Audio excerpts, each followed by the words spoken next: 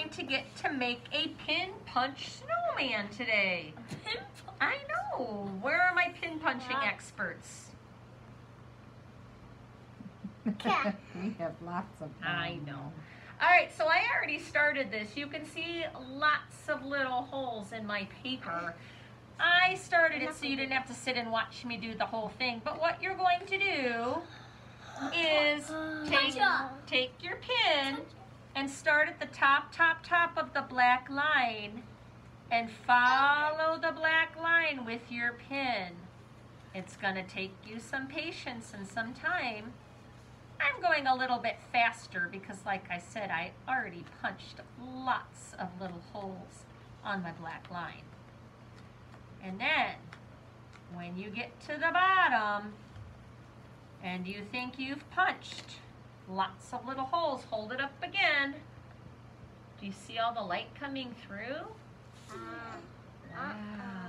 You can open it, then remember ask to get it. What? I'm not even going to open it. I don't have to open it. When you pin punch, keep it closed, and then you'll get to see the magic that happens. Wow. So I'm going to gently, gently, gently separate the paper. Give me a drum roll. Let's see what happened. Happy birthday! Oh wait, he doesn't have his hat on yet.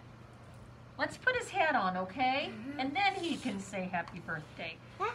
So what you're gonna do is, you're gonna take your glue stick and put a little glue at the top of your snowman, and take a black hat, just one, and put it at the top of your snowman, and then say, happy birthday, right? Got his magic hat on. Okay, now I'm gonna give him 2 black eyes. Two black moss. I'm going to give him a carrot nose, which is orange. And then I'm going to give him a mouth. There's my snowman face. Now if I keep working down his body, the next thing I'm going to give him is a scarf. I'm going to use gloppy paste. If you were working at home with the glue stick, make sure you use a lot of gloppy glue stick, else it will not stay on.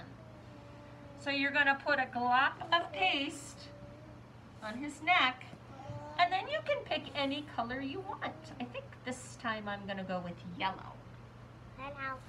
I'm going to stick his yellow scarf on. And now I'm going to give him a fluffy body.